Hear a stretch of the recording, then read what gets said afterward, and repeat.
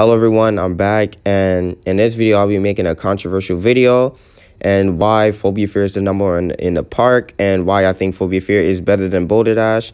And if you guys haven't seen my ranking Lake Compounce coasters video, definitely go check that out because I talked a little bit about it, but this video I'll definitely be talking about it in depth and actually really why I think it's better. All right, I'll be talking to you guys why Boulder Dash is not my number one and why Phobia Phear is better than it.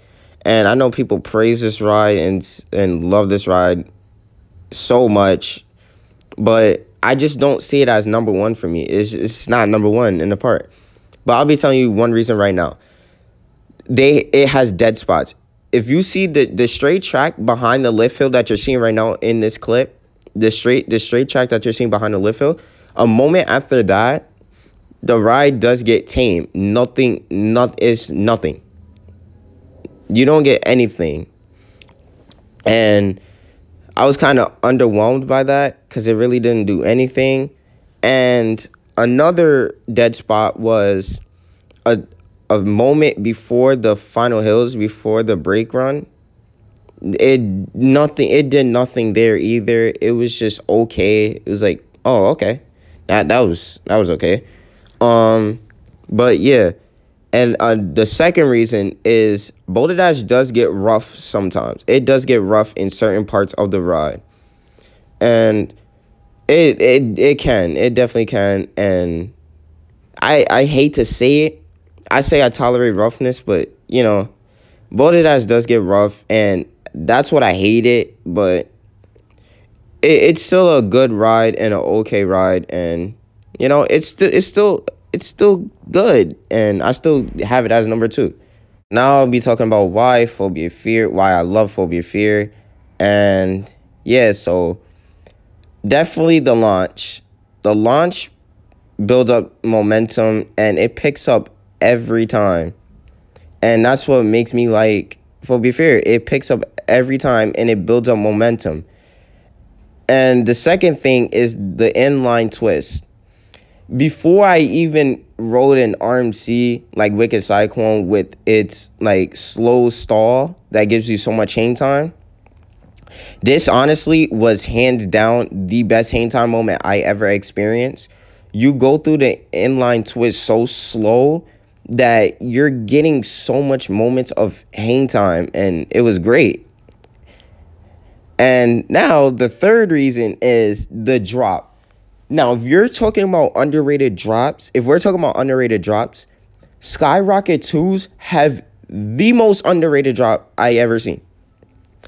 When I ran in Phobia Phear, and I was just reminiscing the inline twist of how much hang time I got, this drop gives you the gut punch feeling, and it's amazing. And the whip you get during the drop is insane because you're snapping into the non-inverted loop. You're snapping so quick into the non-inverted loop. It's crazy.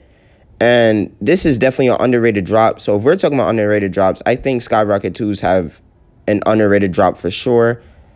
And the overall experience on Phobia Phear, I feel like it's just great. It's like a ride that you can re-ride, definitely. Nothing painful, nothing rough.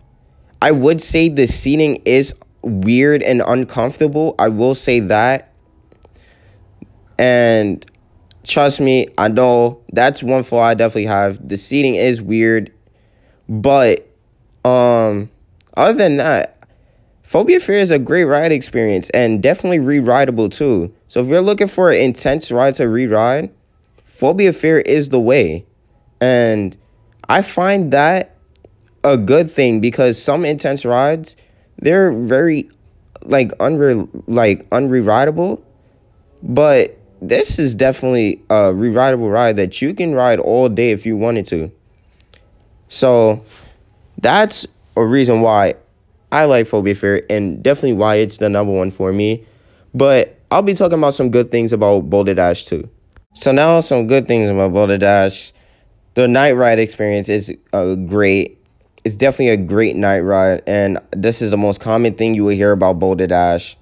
And just going through the trees, going through the terrain at nighttime, just speeding through its layout is definitely a great thing. And, you know, everything, and definitely the airtime does get decent at nighttime because it's warmed up. Couldn't say that. But Boulder Dash is a really great night ride, and night rides do improve some rides, like experience, and this is one of the rides, definitely. Night rides can't get any better on Boulder Dash, no doubt, hands down. This is definitely an underrated night ride for sure. And, you know, it's just a good ride, you know, but this is actually what makes it make it a little bit of a combat because of its night ride experience. I would say that, but it just still just doesn't top number one. And, you know, I'll be getting into that right now.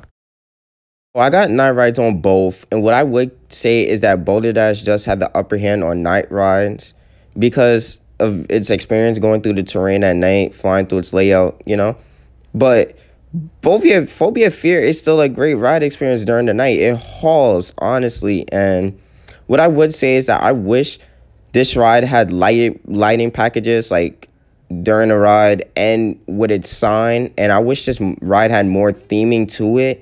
If it did, this would have been way better than Boulder Dash, but honestly, since it lacks those things, Boulder Dash is only 10 times better than Boulder Dash, so yeah. So yeah, in terms of like intensity, ride experience, re-rideability, and overall ride experience, Phobia Phear has the top notch, and surprisingly, Phobia Phear's restraints don't come down at all, so that was surprising. And yeah, it's better, way better than Boulder Dash, like 10 times better than Boulder Dash, in my opinion.